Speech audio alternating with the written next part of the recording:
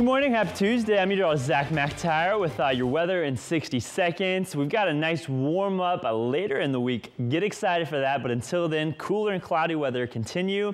We've got the low cloud tracker out this morning, and the area is shaded in the light blue. That's the low clouds. They are around the bay today, pushing into Gilroy and Hollister down the Salinas Valley.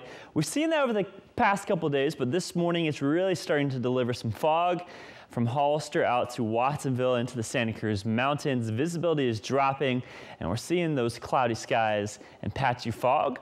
Pushing into about 10 o'clock, I think most of that fog will be gone, and then about 12 o'clock we'll start to see our afternoon sunshine into about 3. So we'll go from the low to the mid to upper 60s if you're heading out there for some coastal dining, maybe your favorite restaurant. Mid 60s by about 5 o'clock, and today's highs are around 69 degrees for the coast.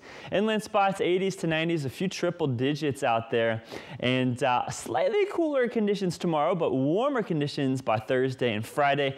That's the warming trend I'm excited about. We'll finally most likely see some sunshine on the coastline and even warmer temperatures for those inland spots.